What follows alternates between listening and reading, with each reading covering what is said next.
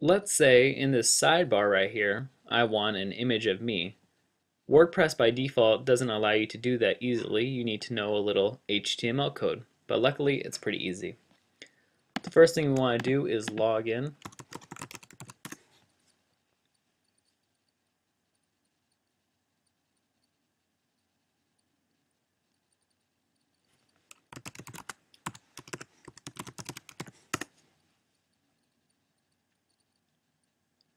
And then we click media because we're going to be uploading an image. So let's add new, select the file,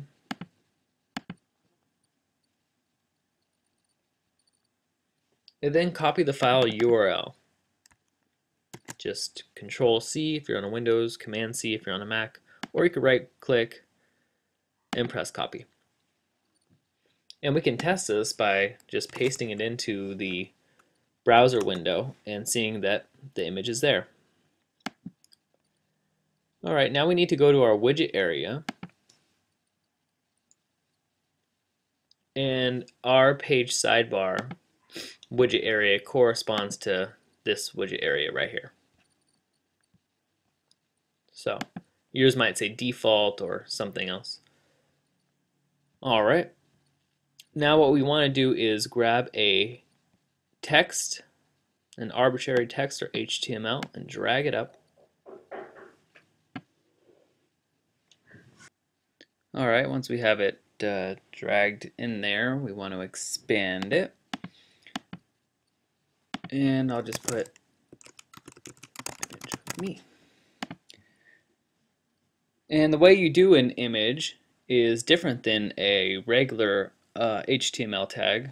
Usually a regular HTML tag has a beginning tag and then an ending tag and things go in between it. And it has some properties. But this one is called a self-containing tag, and it just has one tag, and it's called image. So the way to insert the image is to do the image source, src, equals, and in two quotes, and then we end the tag because it's only one tag. It doesn't have a beginning and an end. So we do less than image, and then the image source, and in between the quotes goes the URL. So just paste that in there, and then end the quote, and then end the tag, and then the greater than sign. Alright, let's save that and see if that works.